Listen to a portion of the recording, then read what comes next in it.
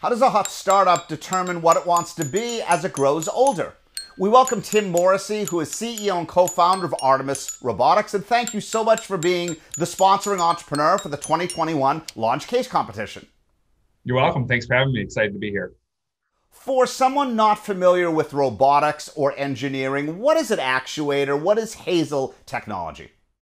Artimus Robotics is a robotic hardware provider. We are making a new form of actuator, which an actuator is essentially something that gives you motion. And so in the same way, a computer chip is what does all the thinking in a robot, we are what does all the moving in a robot. But what we do unique at Artimus is we're actually trying to make robots and other systems move more like you and I through the use of what we call artificial muscles. And what we mean by that is using flexible and compliant materials in the same way that you and I have flexible and compliant systems on our own body. Artimus has developed this really cutting edge technology. You've already booked revenue, some with government contracts, some with private individuals. Would you describe yourselves as technology in search of a product, or a product that you know you want to produce and now you're just developing the technology internally in order to market it and ultimately produce it? Depends on which day you ask me that question. Probably, we're definitely both. The thesis of Artimus, the problem that we are trying to solve, big picture, is that we believe there's a mismatch between what is being automated and what should be automated. And what I mean by that is there's been a ton of advances in the intellectual side of things, thanks to machine learning and artificial intelligence. But the same is not true for the physical side of the things that move. And that's where this artificial muscle technology comes from. So holistically, if you look at the industries of robotics and automation, we know the problem. We need to make things move better in the same way we've made things think better. However, how you execute on that from the ground up, which motion challenges do you solve first? Well, on those days, we do sometimes feel like a technology looking for a problem. Where do we implement first is something we've been working on. So let's talk about that for a moment. Internally in your company, what do these meetings look like?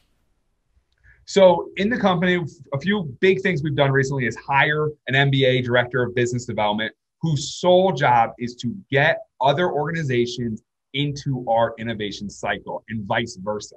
What we're doing is we're identifying different applications that could use our componentry technology, and working closely with them. So literally, it's a very collaborative environment. We have a very new way to make things move. And so how they move in someone else's environment is super important.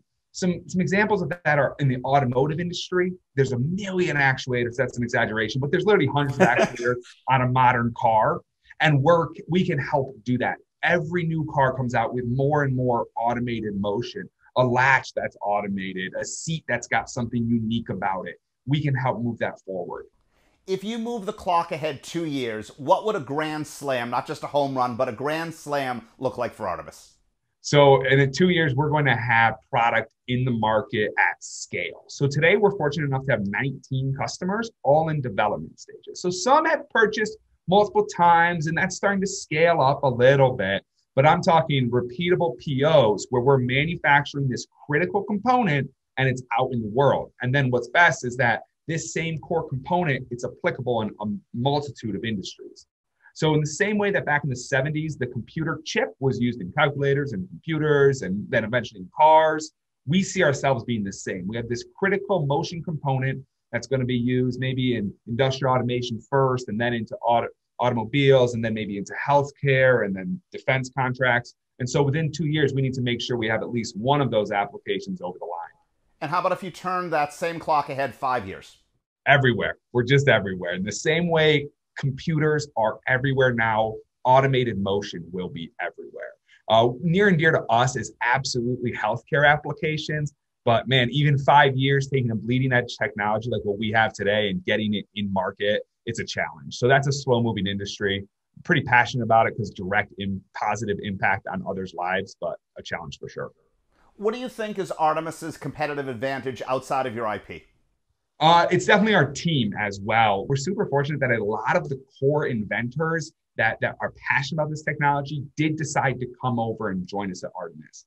And so we have a team that's uniquely capable to connect real world applications and draw those right down to the IP that you mentioned. I see too many startups like myself from academic spinouts where they only have the IP and they never make that connection and it all falls apart, or at least it's not, the value's not realized as much as it could be. My team is really good at keeping their heads up, talking to actual users, actual customers, and then dialing that down to really impressive research endeavors. And finally, what keeps you up at night most about the future of Artimus? Oh, product market fit for sure. We've got ourselves distributed. For better or for worse, we have what I call a diverse customer base. That's good because if any one falls off, we'll be all right. Yeah. We don't have all of our eggs in one basket, but it also restricts us from getting real momentum in any one area. How we've combated that is just growing the team. We're now 10 people, but at the same time, we're burning resources faster than ever.